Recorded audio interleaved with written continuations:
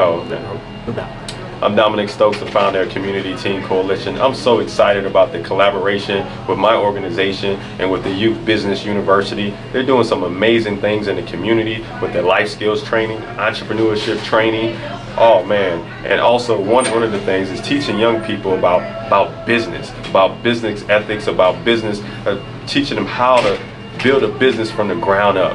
And so those are some of the exciting things when you look at the statistics, when you look at there are over 1 million kids that are not graduating from high school. Just within our own city, there are kids, thousands of young kids that are not going to school. So you need partnerships, you need organizations like the Youth Business University to come in and work on the front lines to help these young kids and develop them to be our future leaders of Georgia and throughout this entire country. So I just want to say it's such an amazing opportunity that we continue this partnership, and hopefully we can get the community on board to help them develop a youth campus where they can teach these young people the very basics, training skills, soft skills that they're going to need, that are going to be transferable no matter if they want to work in corporate America or if they want to start their own business.